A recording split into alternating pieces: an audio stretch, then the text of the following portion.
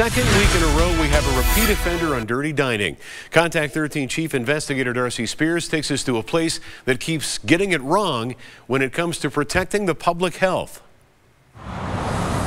Chinese New Year was a busy time at Pho D'Licious. So busy, they say they just couldn't keep up. And then later on, we tried cleaning up, but we don't have enough time to do that. You know you have to be clean even when you're really busy. I know, right? Yeah. Yeah, I'm really sorry about that. Pho D'Licious on Spring Mountain between Decatur and Arville was first on dirty dining in September with a 39 demerit C grade, and that's exactly what they've got now. You can't be very happy to see another 39 demerit C grade in just 5 months. I'm ashamed though. It's embarrassing though. Health inspectors found a food handler using bare hands to cut green onions, and the onions themselves weren't being washed. Did they not know they're supposed to wear gloves when they're touching ready-to-eat food? I think they know it, but I think they forgot. How about this slicer blade, which inspectors found caked with food debris? Oh yeah, because I told her in the early morning that we cut the meat, but he haven't washed it. We had to wash it right after we use it. But the guys just forgot too. I'm really sorry, yeah.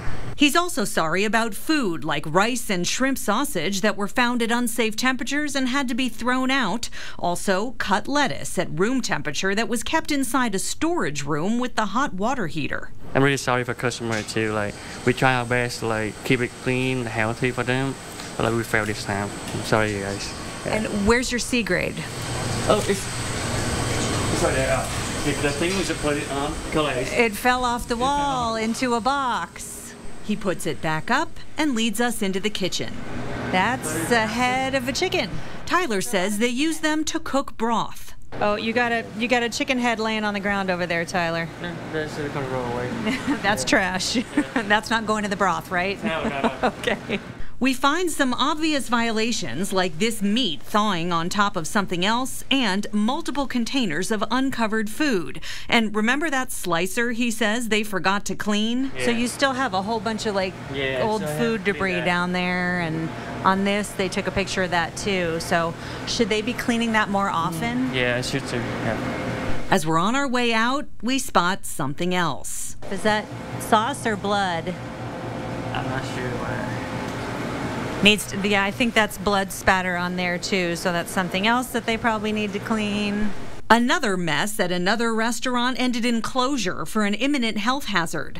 Applebee's on Charleston and Decatur had sewage backing up out of floor drains and staff walking through the sewage water.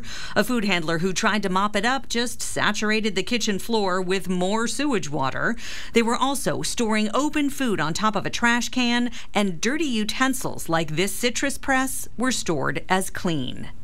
Applebee's reopened the same day, but they barely got their A back with 10 demerits. That's the maximum allowed for an A grade. Pho D'Licious still has a C. Darcy Spears, 13 Action News.